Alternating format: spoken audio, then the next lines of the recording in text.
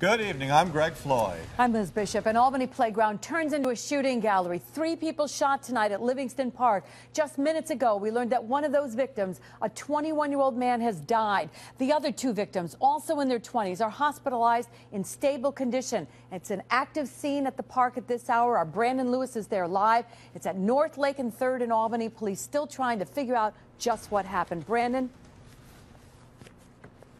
Yeah, Liz, that's right. Police just giving us that update. 21-year-old man confirmed dead here. The scene here is continuing to be very active. In fact, if you take a look over my left shoulder here, you'll see evidence markers down on 3rd Street, many lights set up to help investigators as they continue to collect evidence. I want to give you a look at how active it was earlier with lots of people out here about 8 o'clock when this first started unfolding. Earlier, though, you may remember a witness telling us that they saw 2 others that were shot, some of them teenagers, but police telling us now that that was actually a 25-year-old man and a 28-year-old man. Both are stable at Albany Med Center. Witnesses at the time said that there was some sort of argument, but police at this point have yet to confirm that information.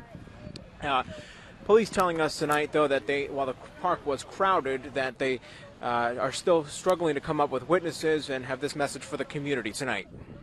The big thing to get across tonight is that an incident didn't happen here in this community, and anybody in this community that may have seen or heard anything is urged to call the Albany police.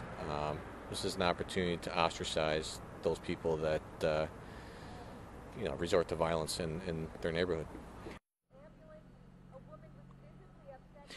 And at this point, police have not had any suspects, anyone arrested at this point. A witness again saying that they saw someone leaving in a car, but police are still canvassing the area, searching for any information that they can. Again, we just received one update from police. We're going to continue to gather the information, and we'll have another live report coming up a little bit later in this newscast. For now, we're live in Albany. Brandon Lewis, CBS 6 News.